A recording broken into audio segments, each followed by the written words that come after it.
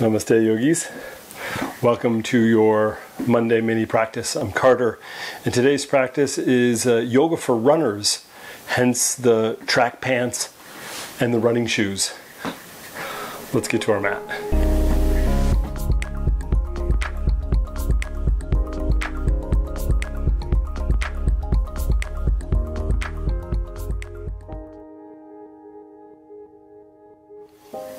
All right, yogis, let's come to the front of our mat. Separate your feet a little bit wider than the hips. Roll your heels out. Bend the knees just a little bit so you can get the belly button towards the thighs. Release your arms, tuck your chin. And play a little bit here by swaying the hips, bending and straightening the knees a few. We're addressing the glutes and the hamstrings. So when you bend and straighten the knees, you'll find that connection from the hamstrings to the glutes. Tuck the chin, let the blood get to the brain, sway the hips a little bit, and start to breathe deeply. We are creating the foundation for a running practice, and we want to expand our breath pattern as well as make sure the body is open and available, those areas that we use a lot of, right? This is the legs, it's the hips, it's the hamstrings, it's the quadriceps. Let's heel toe your feet a little bit closer together. Straighten those knees and lift those hips the best you can. They may not get straight, and that's okay. And then bend your knees enough to plant the hands. Step your right foot back. Drop your right knee down, point your right toes, and lift your torso on up. Support your right kneecap if it's a little sensitive, but roll over your right toes. Hips are sinking forward and down. So you're starting to feel that right quadricep and the right hip flexor. You're going to draw your lower belly and ribs in, and then you're going to find that spot where it's just right. So if rolling the toes under is not feeling good for you, then just point the toes so you can kind of feel what's going on with the ankle as well as the quadricep, right? So if you point the toes a little bit higher up on the quadricep, if you roll the toes under a little bit more down towards the knee or the middle of the quadricep. So a breath or two here. Let's do a little bit with the arms. Let's interlace the fingers, squeeze the shoulder blades, straighten the elbows, right? So we don't want to forget about the arms. And then more importantly, let's not forget about the breath pattern. So big inhale, slow exhale. So as we start to do a little pranayama practice, we can allow ourselves the foundation of expanding our capacity for breathing. Release your arms, surround the left foot, and then draw those hips back as the left knee gets a little bit straighter. Now let's roll onto the heel and flex that foot. Now, you don't have to practice with shoes on, although if you're ready to run right after, it's a good idea, right? You're done with the practice, hop up, and run away. Bend and straighten the knee again. We're getting the hamstrings, but we're isolating now. As you flex your foot, it'll show up in the calf, and we want to make sure our calves are taken care of. Knee is starting to straighten as you can feel that hamstring connection to the glute, maybe the lower back. And you can even roll your toes a little right and left so you can kind of get the whole sense of that left hamstring. And then bend that left knee, plant the foot down. Take the left hand inside the left foot. Roll onto the outside of the foot. Let that knee drop open now. We're starting to move into the hips a little bit in this left thigh, IT band, maybe even the groin a little bit. And you're just going to rock a little bit from side to side. This is a good practice to do before and after your run. So we're going to make sure that we're nice and warm after we run. Great idea to actually do this practice after. All right. Hands underneath shoulders. Roll over your right toes. Lift your right knee. Step that left foot back. Down dog. So again, we're addressing the backs of the legs, the calves, backs of the knees. You can start to press the tops of the thighs back, fronts of the shins back. Shake the head. Soften the jaw. Wag the tail. I have to be honest with you guys. I haven't practiced with shoes on maybe ever. This may be my first time practicing with shoes on.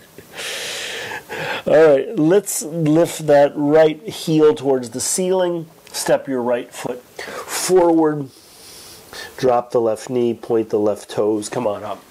So again, let's find this left quadricep. So with the toes pointed, it's going to be a little bit higher up on the quadriceps. It's like the hip flexor. If you roll the toes under, a little bit more towards the middle of the quadricep. Hips sink forward and down. And the reason why we want to rotate your pelvis forward is that ignites that quadricep. So if you're pushing forward and you're not rolling that pelvis forward, you're going to get this really big curvature in the back. So I'm not really concerned about how far you go into the pose. I really want to find out what's going on with the quadricep and the hip flexor, and we want to make sure that that is open a little bit. Let's drop the hands again. Let's interlace the fingers, squeeze the shoulder blades, straighten the elbows. Move the head, relax your jaw, and breath. And then when you're ready, bring the hands down around that right foot. Draw the hips back, roll onto your right heel. And as you flex your foot, you'll show up a little bit in the calf, and you can bend and straighten the knees. You can move the hips around. So it's right hamstring, back of the knee, right calf, glute, lower back. And a moment. Breath or two. And again, big inhales, slow exhales. And a nice way to expand the capacity of breathing is breath retention. So inhale and hold the breath. Exhale and then hold the breath. So when you're on your run, you're going to establish that really deep inhalation and exhalation. Hips sink forward. Take your right hand in the inside of the right foot. Sink that left leg as far forward as you can. Scoot your right foot forward so the ankle's in front of the knee. Roll onto the outside of the foot. And then you can check out the bottom of your running shoe. Do you need new running shoes? Maybe. It's important to have some nice shoes. A little bit of movement from side to side. Be careful that you're not rolling the ankle. So you want to flex the foot so the ankle is supported. You want you to bring your awareness to your right groin, outside of the right thigh, which is the IT band, the right glute, or maybe even the crease of the right hip. And a breath or two here. And this is just a quick warm-up before we run or after we run. You can always stay longer in these poses. I personally, before I do any running or rollerblading or skating, I spend about a half hour in warming up the body because my body just been abused it over the years. All right, so hands under shoulders, roll over your left toes, lift your left knee, step your right foot back, down dog. Long spine, pedal feet, knees, wag your tail, shake your head. So any movement that feels right. Big inhale, slow exhale. All right, and drop your knees down. Keep your knees about hips distance or even farther apart. Draw your hips down in between the feet. Now, if your knees are sensitive, you may need to slide a pillow or a blanket or a block, or you could rest on the heels, if that's better, like in hero's pose, so if that feels better for you. So find the one that works well, and then you're going to ease into this pose. So the first variation would be hands behind you, fingertips facing away from you.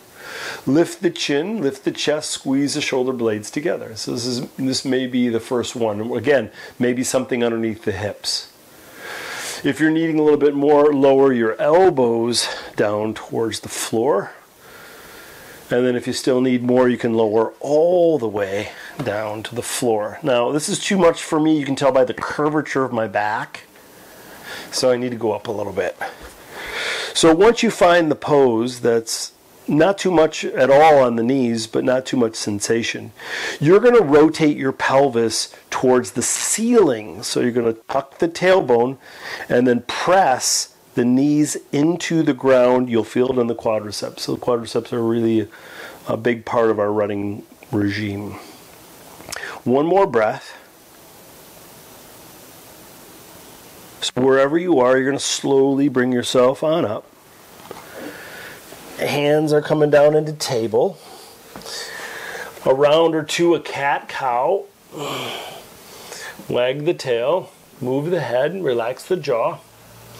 Let's go into down dog. Lift the hips, pedal feet and knees. And let's just do a little pigeon pose. So right shin comes forward. Lay the left knee down. Lengthen through torso. We're not even going to come forward. We're just dropping the hips. We're walking the hands back. We're lengthening through the torso. So this is left hip flexor. If you don't feel enough in the right hip, scoot your right foot forward. Square the hips again. Lengthen. Just a moment.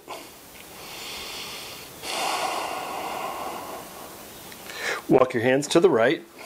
Bend the left knee. If it's available, right hand reaches back, heel towards tailbone.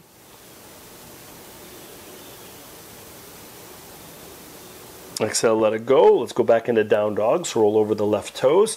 Step the right foot back. Pedal feet and knees. And then bring the left shin forward. Drop the right knee. Point the right toes. And again, lengthen through torso. So walk the hands back. Lift the heart. And if you're not feeling enough in the left hip, scoot the left foot forward so the shin comes a little bit farther forward. Lengthen again. Hips drawing towards the floor. Pelvis is square or perpendicular to the floor.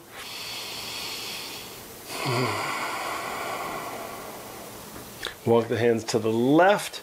Little twist if it's available. Right knee bends. Left hand reaches back. Heel towards tailbone or glute. Right hip bone dropping towards the floor. You can gaze underneath that left shoulder. Exhale, let it go. Back to down dog. Roll over the right toes. Lift the right knee. Left foot steps back. Bend right knee, bend left knee. A little wag of the tail. Shake the head. And then slowly start to walk your feet towards your hands. Come up halfway as you flatten your back. Sway the hips. Exhale, fold forward. Tuck the chin. Inhale, come all the way up. Arms reach up. Exhale, hands to heart center. Shake it all out. Nice work, yogis. Have a good run. If you have any questions or comments, leave it in the comment section below. Give me a thumbs up if you like this practice. Make sure you subscribe to my channel. Take care of yourself. Peace.